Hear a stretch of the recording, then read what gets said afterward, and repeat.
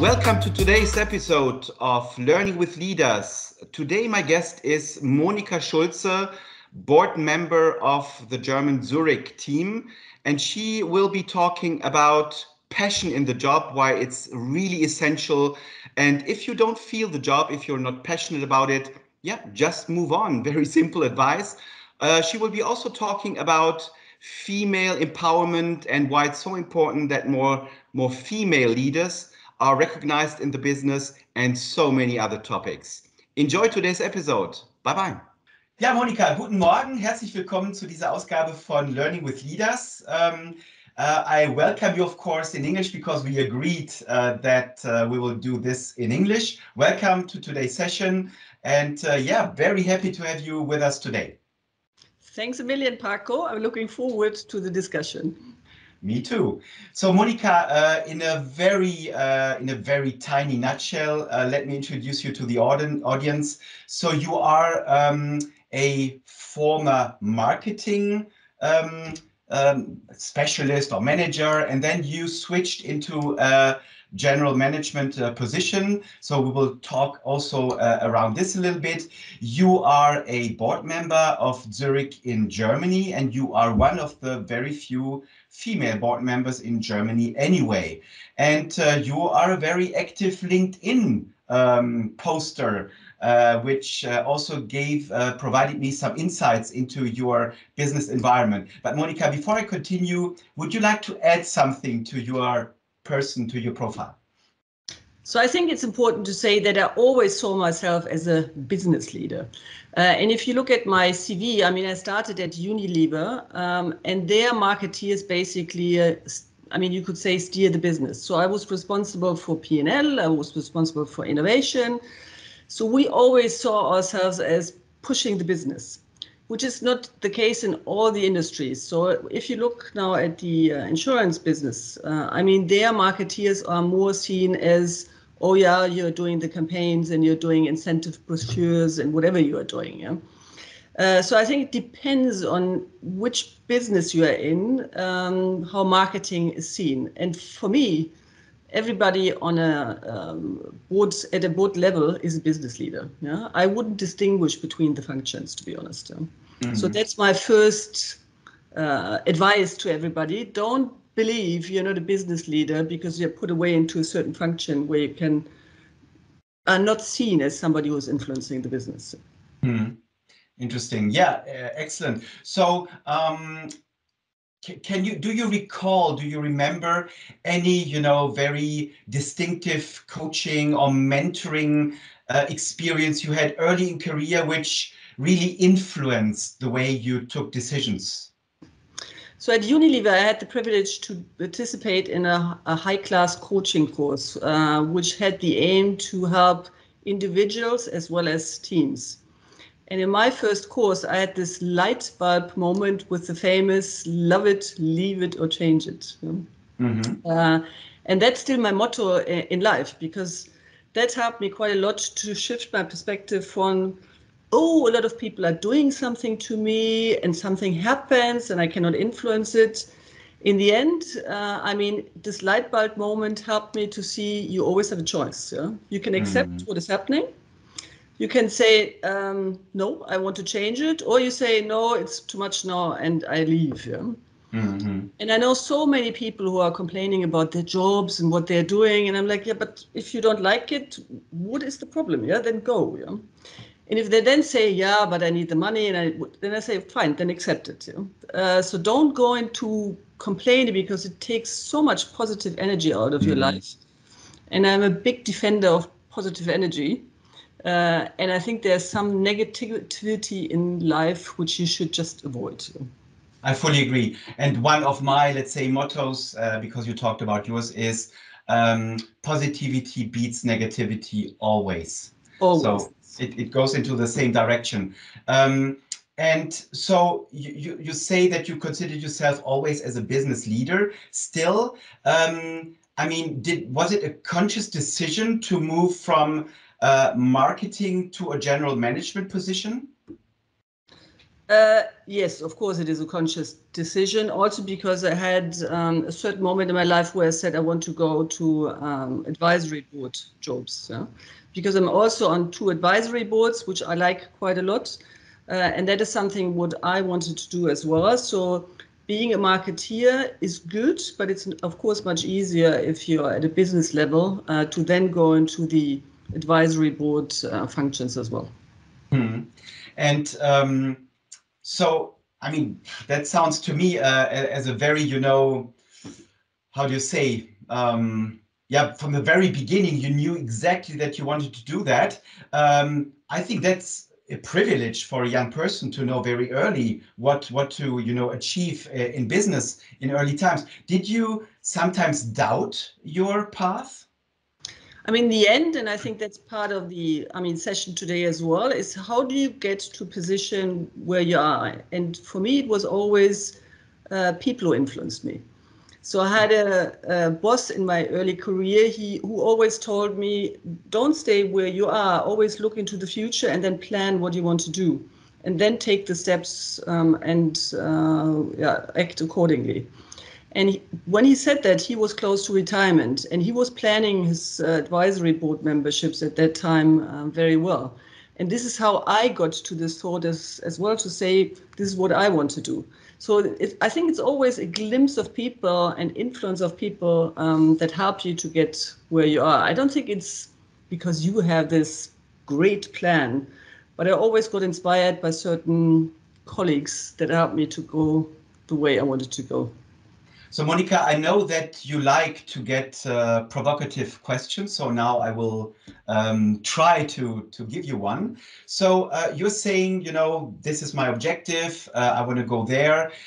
Isn't there a danger that you don't seize the moment, meaning that you don't fully enjoy, let's say, or enjoyed in the past your actual position when you were there because you had on the horizon your, future objective? To be honest, I always loved my jobs, but I think it's good to have a vision.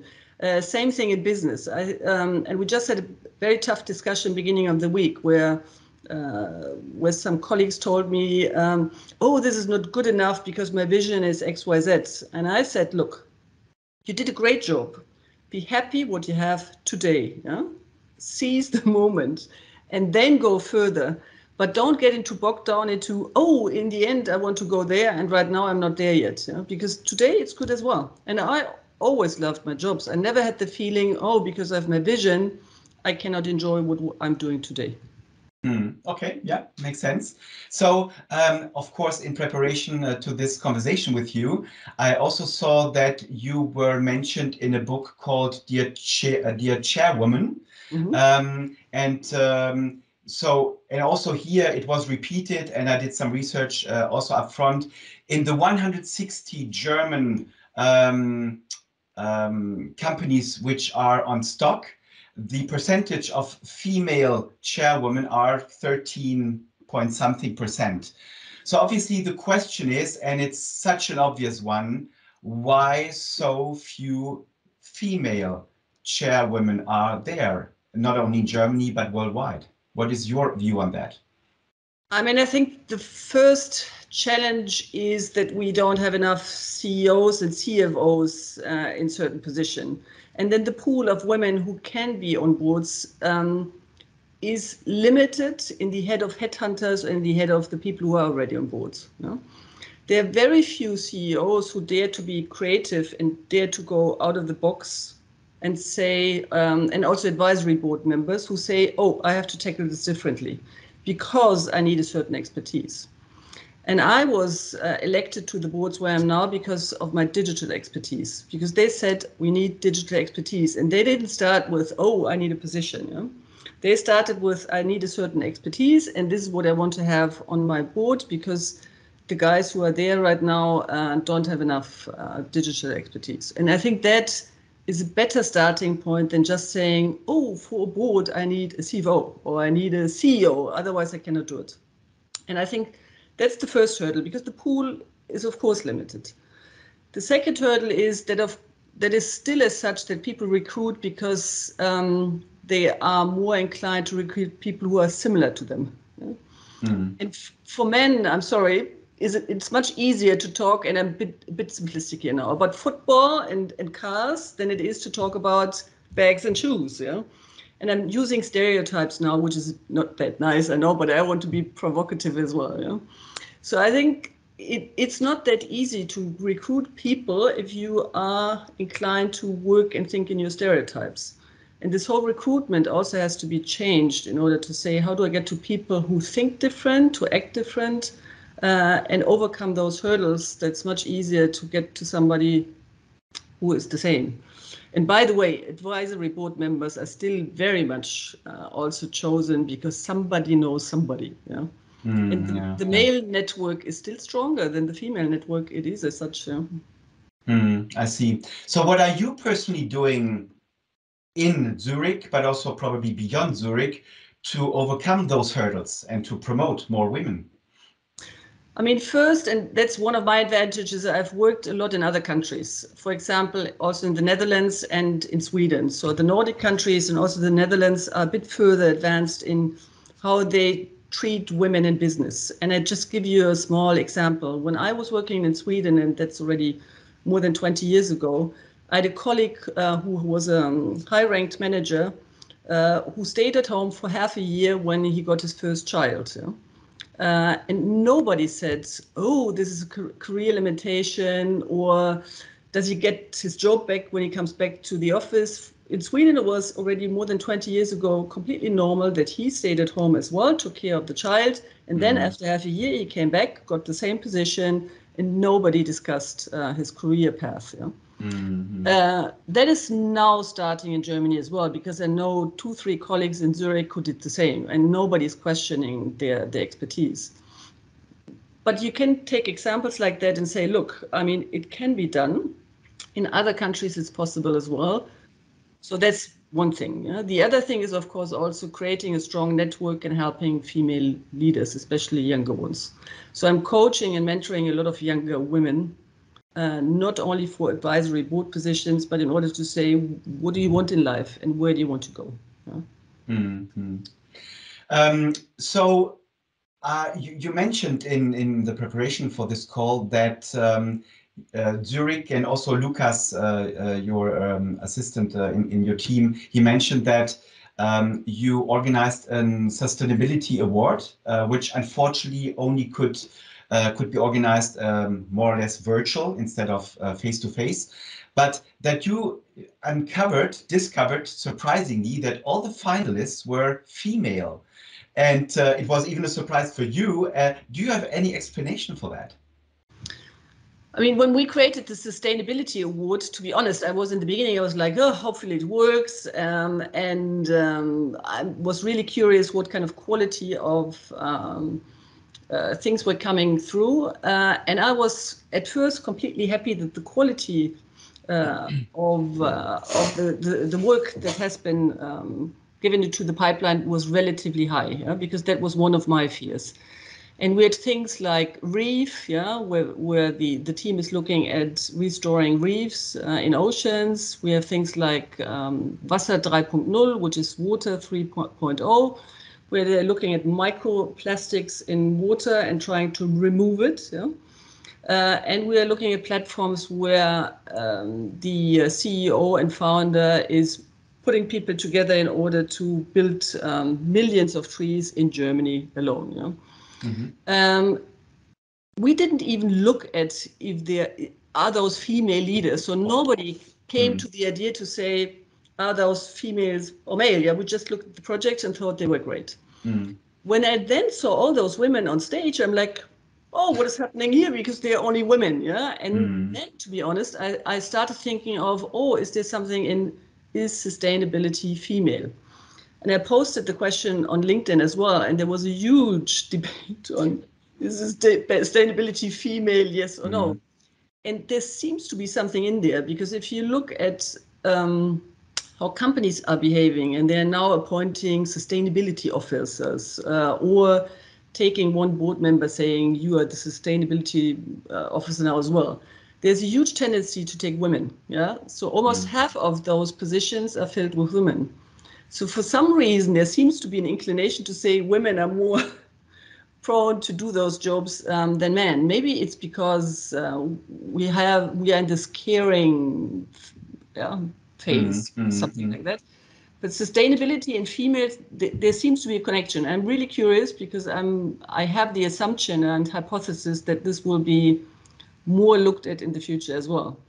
And it will help us to get more women into leadership positions, because I mean, this whole ESG thing will also develop quite a lot on advisory board level, on board level, and I think we have to look at it, and the female quota have to be increased. Yeah, interesting connection. So as I mentioned during the introduction, you are very active on LinkedIn. And that is also, I mean, when talking about digital competence, this is only a small part of your digital competence, I guess. But what I also observed is the type of posts you do.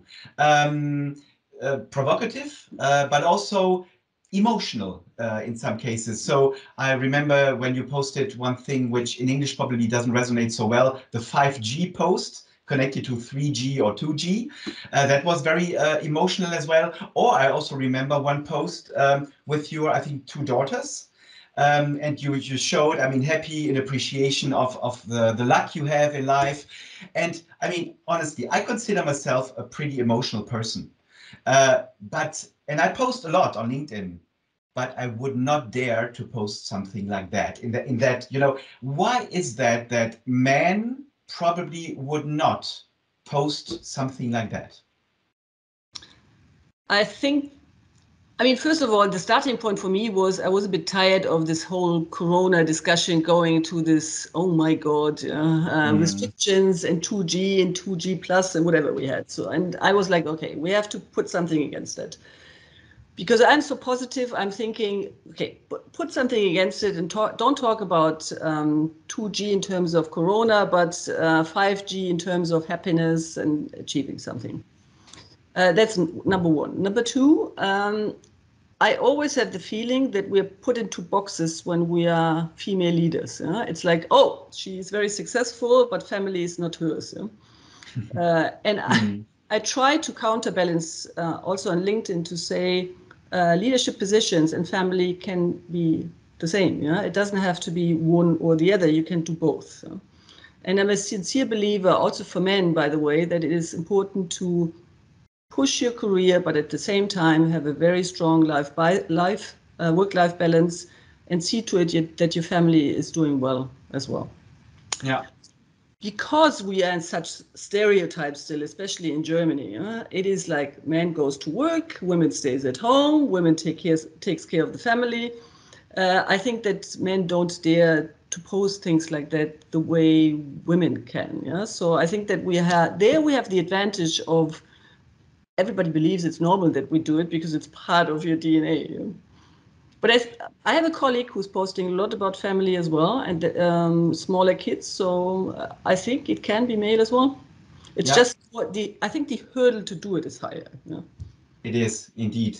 So we also had an interesting discussion because in one of your posts, I noticed that you mentioned less words, more action, right? And then, you know, I was asking myself, but excuse me, Monika, isn't action more a man domain? It's not our strength. And then you reacted, no, Paco at all. And you had a very interesting explanation for that. So I mean, I'm working in an industry right now which is very risk averse. Yeah? So I have the feeling that we have a tendency to over discuss until we get into action. So that's the first thing I have in my head, because it's nice to have everything in PowerPoint and then everybody's happy, but this thing to get into action is not that easy. And also during Unilever times, we pushed a program that we named Strategy into Action, because we discovered that we're very good in describing our strategies, but into action was a bit more complicated. And in the end, it doesn't help if you have a great strategy if you don't get into action. Yeah? So now comes what you're referring to. Because females still have household, children, career, and they are juggling 10 things at the same time, I sometimes have the feeling that they are more inclined to get into action because they don't have the time to discuss for ages. Yeah? So I think this into action is something which is very female at a certain age. Of course, it's not that easy if you're younger, but the older you get and the more experience you have, you can tap into your experience from the past and say, okay, fine, understood, action, next thing. You know? Yes, the prejudice is that men are more action-oriented and females talk more, but I'm more inclined to say the women I know with family and juggling 10 balls at the same time, they're pretty good in getting into action as well. Yeah. I get your point. I get it, and I accept it. So let's talk about another very important topic, which is, I mean, LinkedIn, social media might be contributing to that topic. I'm talking about stakeholder management. And I know that in bigger corporations, you also have your internal platforms where you could also, let's say, position yourself. It's like an internal social media platform. But what is your thought on it? What would be your advice to younger professionals with regards to the so-called stakeholder management? How to position themselves towards leaders like you? I think stakeholder management and networking and networks are extremely important because in the end you need them if you want to do certain things and you want to progress in your career. I mean, as I said earlier, you learn from other people. Yeah? So, and sometimes I couldn't say, is this the person I learned from, or is that my light bulb or not? Yeah. So sometimes you talk to people and say, yeah, that's good. Yeah? And even on LinkedIn, I have a lot of things where I'm like, yeah, that's really fascinating. And in the end, the networks help you to get where you want to go. And there, I believe that men are much better than women in networking, and women tend to forget to do that. Yeah? There you also have to say, what kind of network do I want to build? What is my expertise? What is my strength? How do I position myself? And how do I best go forward? And for me, it is something which is extremely important if you want to climb the career ladder. Do you think that young professionals within Zurich, for example, are doing that well enough? I think we're getting much better now. And I give you one example I think is great. There's a team called Next, and they were not told by somebody to do it. I mean, they just said, we are the next generation. We want to be heard. They created a community, first in one country, and now it's global as well. So they have a global network. And they now have a seat at the table when we are talking about certain things in the executive committee, when we're talking about sustainability. So I always use them as challenger at my table, say, this is my program, what do you think? So I believe that they are much better now in setting up what they want and also telling us what to do. Also because they have the leeway. So we have a very good CEO who says, I want to have those challenges. I want to have the younger people at the table. And this is something which I believe is extremely valuable also as a symbol for the rest of the company. I love that idea. Yeah, sounds really interesting. Thank you. So, as rounding up our conversation, I would ask you this question. So, if you look ahead and you see, I mean, your younger daughters and other young professionals, is there any advice you would give them in order to build a career? What I would suggest is, I mean, try to understand what your personality is, and nobody is the same. And everybody has a certain motivation or focus. And that doesn't mean that everybody is the same. So just understand what your motivation is, what makes you happy, and what you want to do. And that's something which I believe is now increasingly important for me as well, because I have 3 daughters. Yeah? In the beginning, I was like, yeah, all 3 of them also have to pursue careers. They have to do the same as I do. I mean, not the same profession, but they have to be successful. And after some discussions with them, I now discovered maybe they don't want to do that. Yeah, maybe they do something else because they want to be happy in doing a different thing. Yeah? So that's my first thing I want to tell everybody. Try to understand your personality and then say, what do you want to do? And that doesn't mean that everybody has to be on board level leadership, although I'm very happy if more women come there. But the most important thing is do something which fits you, your personality, and then do it.